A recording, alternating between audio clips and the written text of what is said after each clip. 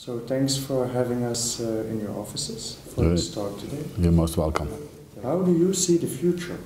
Well, I should be retired now, but I cannot imagine ever to retire because there's so much to do and there's so much to explore and so many wonderful countries to visit that nowadays I travel a lot and I visit a lot of countries because what I came up with is pretty well known in the Netherlands, but outside the Netherlands it's rather new. So I'm always curious to see and to hear how people respond when I'm in India or in China or and wherever I go. Which are the things on which you are really proud? Pride is something that I find difficult. I mean, I feel very fortunate. I came up with some ideas that really seem to be very beneficial for people. People really enjoy the things I say.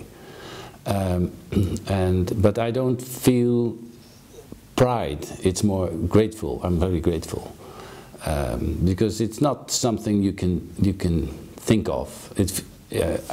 I felt like it was given to me, some insights. And spreading these insights makes me very grateful, and to hear the responses of people and get lectures of a father who now finally can reconnect with his son because he understands what's going on between them. These are the things that really make me smile. You gave one example of the father reconnecting to his son. Yeah. Can you give me two more examples of this gratefulness?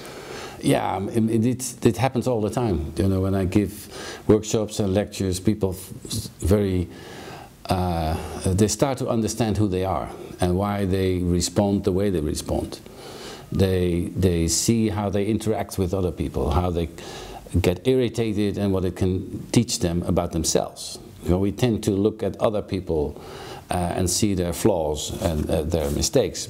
But when you start to recognize what it says about you or what you can do about it, and that it's your own responsibility to create fruitful relationships, that makes people happy, and it makes me happy. So it's all about getting to know yourself, understanding who you are, taking away the pressure of that you have to change. Nowadays everybody is working on themselves, which I think is ridiculous, because you can't work on yourself. So that's one of the things. And then people say, but we should change. Change is the sort of the thing that seems to be important. And I think, yeah, there is a world we can change. There's a world we can make. The external world. If you want to change this room, get a designer and make a plan and execute it. But your inner world doesn't work like that. Your inner world is not the world you can make. It's the world you can experience and you can explore and you can get to know yourself. And that helps. That helps people to find a sort of inner peace with themselves. I always say people are not bad. People are unconscious. We don't know why we are doing what we are doing. We have no clue. And to start to understand what drives you and why we behave the way we behave is, I think, extremely important.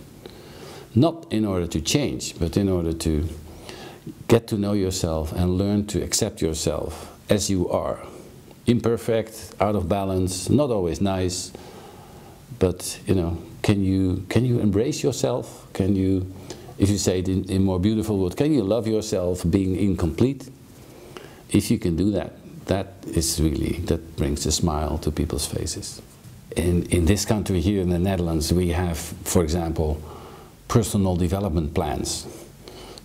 And I think that's a contradictio in terminis. You cannot plan your personal development. You can plan the books you're going to read and the films you're going to see and that sort of thing, but your development, you cannot plan it. I ask this question almost every time to a group. I say, can anybody in the room tell me that who he is the result of a plan? And so far I haven't met anybody who was capable of saying that who he was the result of a plan. And in the meantime, you know, we bother people in organizations that they have to make a personal development plan, which I think puts pressure on people, because in fact you're saying, you know, you're not good enough, you should change, and you have to work on yourself. Well, these are, I think, what we're saying with it is that our inner world is makeable, and it isn't. And it's time that we start to realize that you cannot make your inner world. You could say, in your inner world, change cannot be a goal. Change is an effect. And it is an effect of getting to know yourself, understanding yourself, accepting yourself, and then you will change as a result. But if you make that a goal, you don't understand how the inner world works. I think that would really change a lot of things, especially in the HR community, because HR people have the tendency to think in terms of makeable, that things are makeable, and that's sad. It puts pressure on people.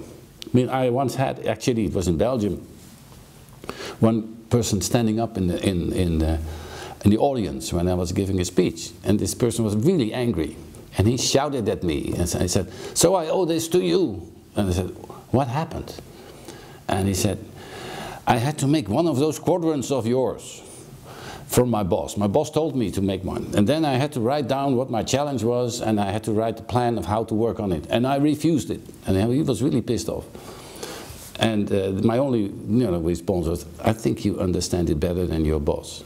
Because if that's what we're going to teach people, that they have to change and improve, and that who you are is not okay, that's really sad." That there are different planets, there are different realities. There's a world we can make. We can make iPhones, we can make fantastic technology. That's the world we can make. But our inner world is of a completely different nature. And the moment we approach the inner world as if it is makeable, we make a huge mistake. How would you describe this very briefly? What's the inner world? Thinking, feeling, doing? Your inner world is the world you can experience. It is how, we are here in this room, and all the people here have a different experience. So how you experience reality, daily activities, your work, your interactions, your relationship is your inner world. It's completely subjective. Nobody experiences a situation the same. That's what I call your inner world. And that is determined by a lot of factors, and one of them, I think, is the theme that I'm approaching quite a bit, and that's your core qualities. I think every individual is born with a number of qualities, like persistence, caring, empathy, preciseness, flexibility. There are hundreds of qualities. I think in the English language I have something around 300 different qualities. In the Dutch language I have around 250, so maybe English-speaking people have more qualities, at least they have more words for it. So, and everyone has a few of those that you were born with, and that's what I call a core quality. And my assumption is that if you can express these qualities in your work, in your daily life, you probably feel good about yourself and are probably in the right place. If you cannot express these qualities, you may be in the wrong place and may not feel so good about yourself. So the essence of a core quality is that it is effortless. If you were born with preciseness, everything you do, you will do with preciseness. If you are born with caring, then everything you do is colored by that quality. So core qualities color what you see, they color how you behave, they color your interactions. So I think it's important that people know these core qualities, because they're really your resources that you have, that are easy for you. If you were born with determination, to be determined will be no problem at all. It's effortless. It's even hard not to be determined if you're born with it. difficult not to be flexible if you were born with flexibility. So it's nice when people start to understand what these core qualities are. It's like these are the gifts of the universe, and you got them at birth. It has nothing to do with your upbringing or your education, or I mean, of course we are partly nature, your core qualities, and partly nurture. That's what comes from outside. Your education and your parents have had an impact on you as well. This is all about finding out what belongs to you, has always belonged to you. So what are these qualities that were given to you? Now that, I think, is an interesting journey, and gives a sort of insight in your inner world. Now, in order to find out, it's interesting to realize that you're not only born with your core quality, but also with your pitfall. Because your pitfall is simply too much of your quality. If you are born with preciseness, then maybe nitpicking is your pitfall. If you were born with flexibility, maybe wishy-washiness is your pitfall. If you were born with determination, maybe pushiness is your pitfall. It's too much of something good. So we also have something beautiful, and as a sort of gift for free, you get your pitfall. It's simply too much. Only once in the last 20 years I had somebody who said, I have no pitfall. That was, that was funny, because his neighbor that was sitting next to him, he whispered just loud enough so that everybody could hear it, how about arrogance? And he stood up and said, I'm not arrogant at all, in a way that radiated arrogance in a fantastic way. So there are, I would say, hopeless people. There are very, very few that think that they have no pitfall. 99.9% of the people would admit that, yes, your core quality has a shadow side. There is no light without shadow. I didn't come up with that, that's how the universe works. So your beauty has a shadow side, and that's your pitfall. So if people would only realize that whenever you see something in another person that you don't like, by definition it is always too much of something beautiful, it would change the world. If that's the only thing people would realize. What you see in other people you don't like is always too much. If I'm pushy, that's not nice, but the beauty behind it is determination. If we would start to look behind what we don't like, and we start to look for the beauty in people, you start to discover that every individual has core qualities. So, and we are so much focused on what we don't want, what we don't like, what's bad. This idea of core qualities and pitfalls is an attempt to change that, and to help people to start to look for value in people rather than, what's not good enough. So pitfall and quality simply belong together. There's no way you can escape it. And so why not simply accept it as the consequence of your beautiful side? So that's one thing that can help you. I mean, if you don't know your core qualities, it's usually very easy. You just have to ask yourself what do people tell me when they say, don't be so da-da-da-da-da. What do you hear? Don't be so da-da. That's probably your pitfall. And then you think back and think, okay, of what is it too much? And you probably have already one of your core qualities. So it's not that difficult to discover it. It's just a matter of what do you pay attention to. So use your pitfall to find out what's worthwhile. That's one sort of consequence of your qualities. The second consequence is you also have a challenge. If, for example, if you have determination and the shadow side is pushiness, you're being your pitfall, your challenge is the opposite of that, not being pushy, which is something like maybe patience. So for determined people, it's important to develop patience. That if you are patiently determined or determinedly patient, if you can find the balance between your core quality and your challenge, you're very, very effective.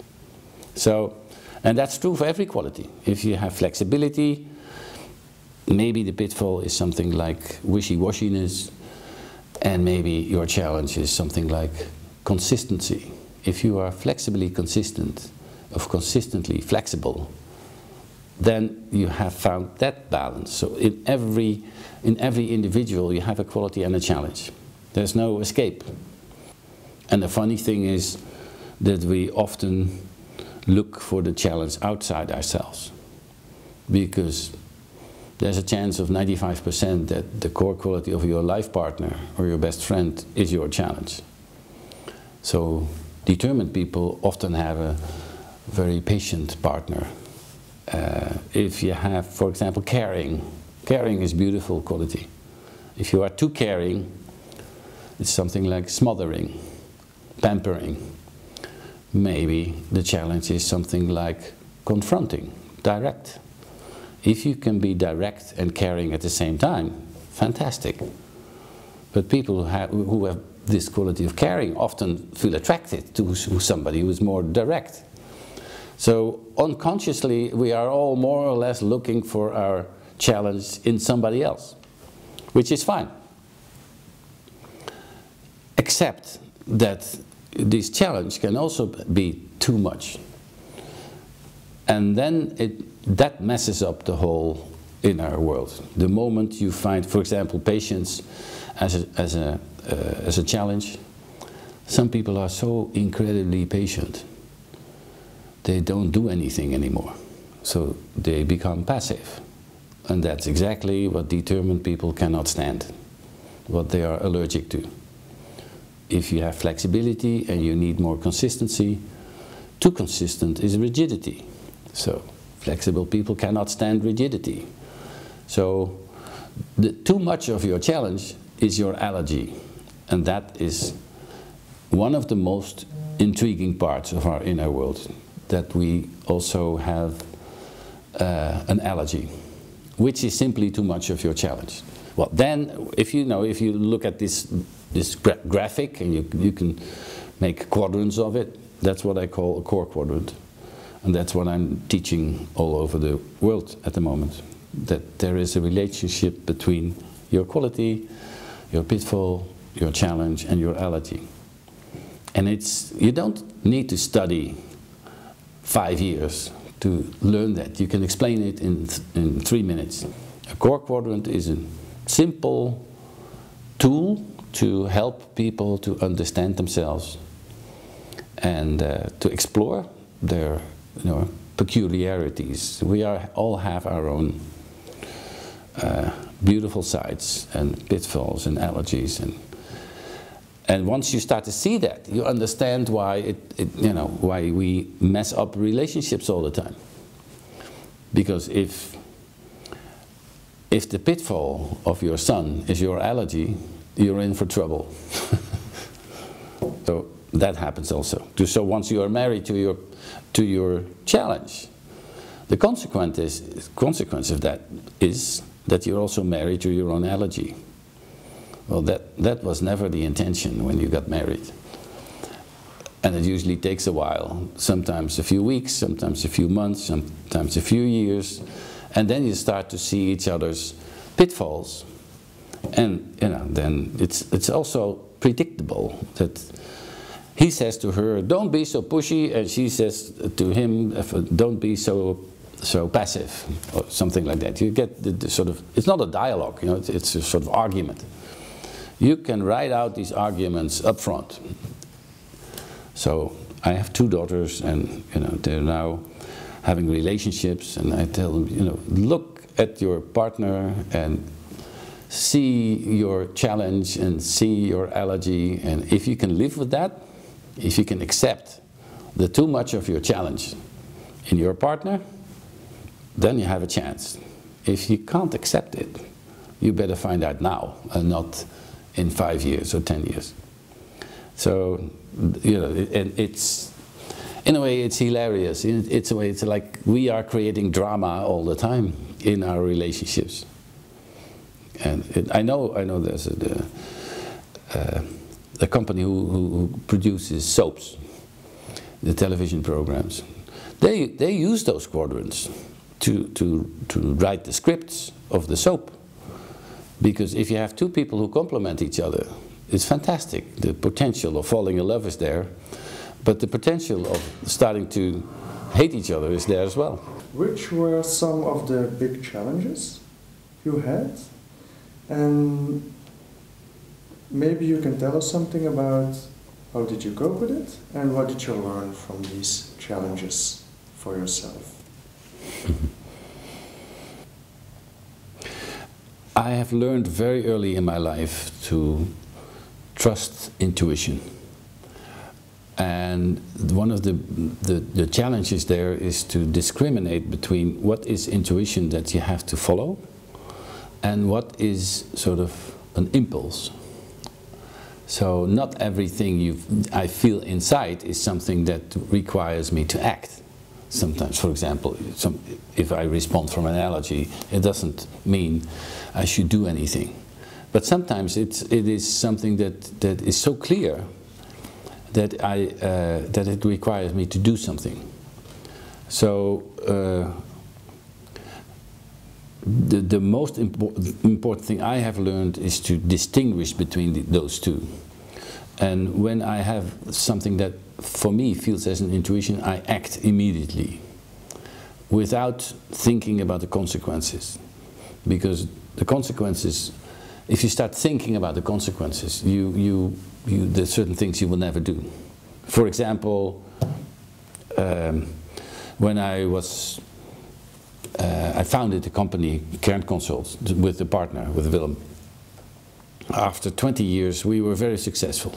We were 35 consultants, and we had a lot of fun, and everything was going well. So there was no problem.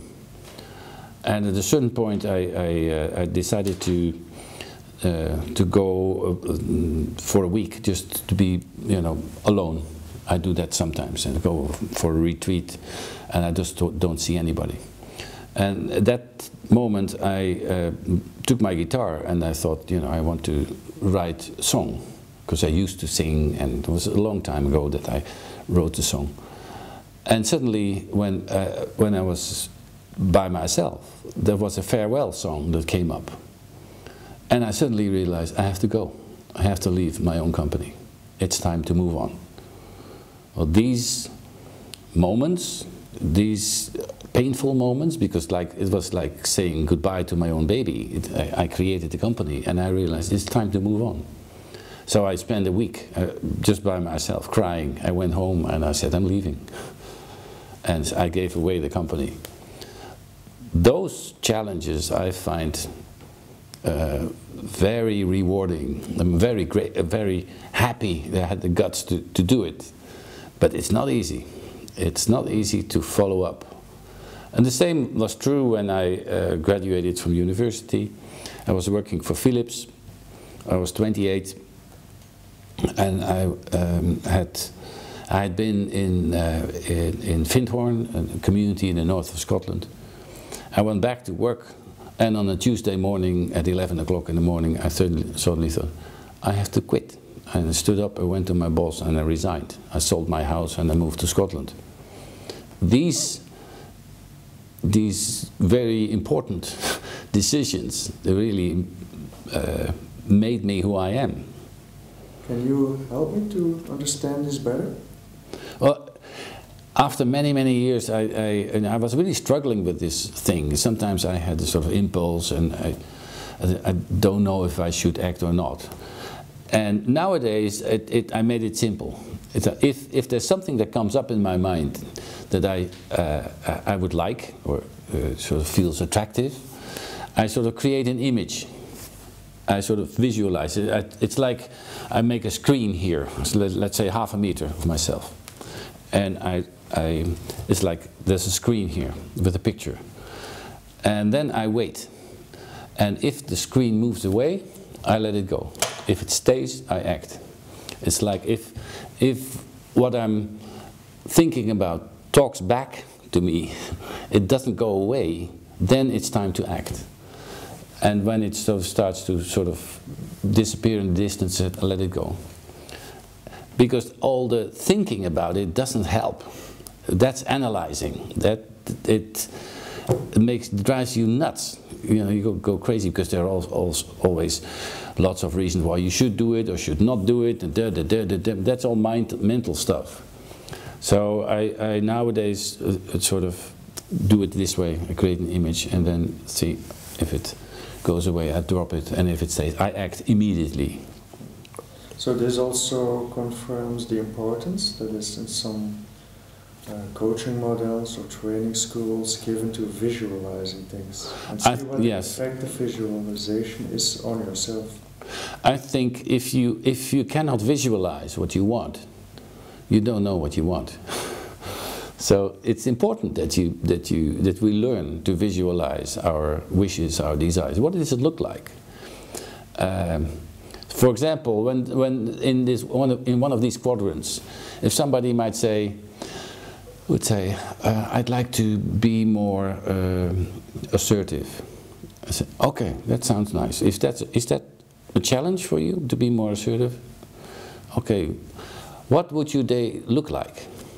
Imagine you wake up in the morning and you are assertive, and you go, you know, to your work and you're in a traffic jam and you are in a meeting. See yourself being assertive. What does it look like? So imagine what you would like, where you would like to be. And the more clearly you can see what it is you would like, the easier it is to sort of to get it. It's like if I make an image, it's like the image becomes a magnet. It attracts me in that direction. That's why I think don't work on it. Make it clear what you want, and then trust the universe, because you will be drawn to it if you invest in making it more clear. But don't start to talk about how. I mean, in my opinion, the problem is hardly ever how to get somewhere. The problem is most of the time, what is it you want? What is it you would like to create? What is it you would like to be? And visualizing it, imagining is very, very helpful. The core quadrant concept is just a concept. For me, the philosophy behind it is much more important. The model is just a model. The philosophy is, you know, focus on what you are for, not what you are against. So don't try to get rid of your pitfall. See how you can add something to your life, your challenge, which you are for. That message, I think, is very important. Don't fight. Don't make sure your mindset starts with yes rather than no. Don't be reactive, because reactive means that you start with something you say no to. And in the quadrant, that's, for example, your pitfall and your allergy. Focus what you say yes to. It's like sort of, what do you pay attention to your inner no or your inner yes? Well, that's, the quadrant is an expression of that thinking. And I find that far more important than the model itself. So make sure that you find your inner yes, what you say yes to, what you want to create, what you want to contribute, what is it you want to leave behind on this planet, what would give fulfillment to your life. Daniel, a few years ago you had in Europe a conference for people who are trained in core qualities, yes. So certified people, and the point on the agenda was the core or the center of the quadrant. Yes. What's that? Well, that's the point where what I was talking about, when your quality and your challenge are combined. So if you are patiently determined, that you bring together these qualities. If you are flexibly structured, if you are you know, if you are you confront people and you have empathy at the same time. That's where challenge and quality come together. Yeah. Which is the most important part of the whole quadrant, because that's, for most people, that's a new experience, to experience yourself being patient and determined at the same time. It's not either or, but it's to be both at the same time.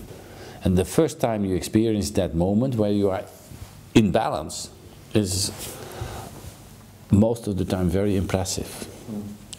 So I let people walk their quadrants and then see if they can, if that helps. We can talk about it a lot, but to physically feel it inside your body is fantastic. I remember the moment. Yes. It was in February, and I know the place, and it is in Garderen. Garderen is a place in the Netherlands, and there's a hotel called Spuldersbos. And usually when I work with a group, during lunchtime I go for a walk just by myself. And I was walking in the wood, and I saw 4 boxes, and I often have images, and the upper 2 boxes were quality and pitfall. I didn't call it pitfall then, but it was the quality and distortion. I was just, you know, playing with the idea that qualities have distortions, and now I call it pitfalls. And the other 2 were empty, the lower 2, and it sort of filled itself in within seconds, maybe minutes. I don't remember, but it was complete. It was quality, pitfall, challenge, allergy. And I walked back to the group and I just drew it on a flip chart. And I didn't have the faintest idea of how it would change my life. It was just one of those, things that sometimes pop up. And then I discovered that I started working with it, and people liked it, and other colleagues started to use it. And my partner in Can Consult, he at a certain point said, you know, if you don't write a book about this, somebody else will. And then I thought, that would be a pity if somebody else would write it. So I decided to write my first book. It was a wonderful tip from this person. Yes, he was very insistent. He just, you know, because I thought I couldn't write. I'd never written a book before. So in the end, when it was finished, I thought, okay, this is it. Now I can move on and do something else. Come up with another idea. It's like a sort of crazy idea that you always have to be original. And then I discovered that it just took off. The book became a bestseller, and now, you know, there are books in more than 10 languages about it. So it never stopped. It's just developing and becoming more, finding out more depth behind it. The beginning was simply 4 boxes, and now it's a whole way of life. So I've been busy with this for 25 years, and probably. Do you see it as your model? No, no. It's. I didn't come up. This is how the universe works. If I work in China, the first response of people in China is, "Oh, that's yin yang." They immediately recognize it. Because it is a polarity model. The yes. Quality and challenge are complementing qualities. That I didn't invent that. That has always been like that. I just happened to, you know, to give words. I created a language that helps people to understand it easier. But the concept is universal. That's why it is so popular. That's why everybody, wherever I come, whatever country, they all recognize it. Which advice would you give to trainers who use your model?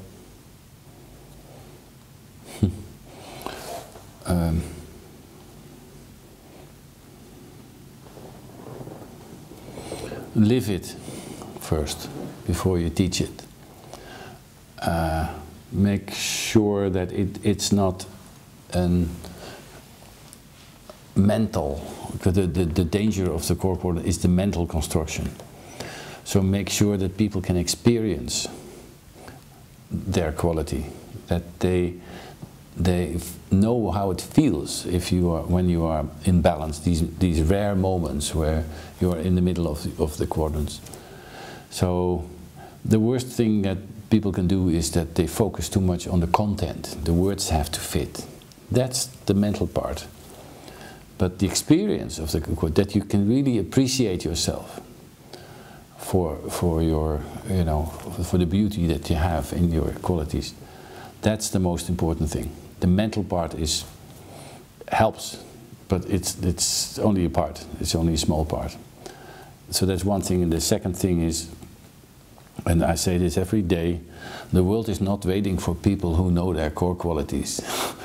The world is waiting for people who know themselves, and that knowledge helps them to take responsibility and helps them to make choices that contribute to this planet. Because if your awareness about yourself does not make you take responsibility, what's the point? What's the point in finding out this stuff about yourself? So awareness is fantastic, but awareness, when you take no responsibility, for me it's useless. So help people to wake up, find out who they are, become more aware, and take responsibility. That would be my message to everyone who works with this. My dream is that this process of finding out who you are starts at primary school. It starts with children at the age of 9, 10. You can teach core quadrants to children of 10 years old. And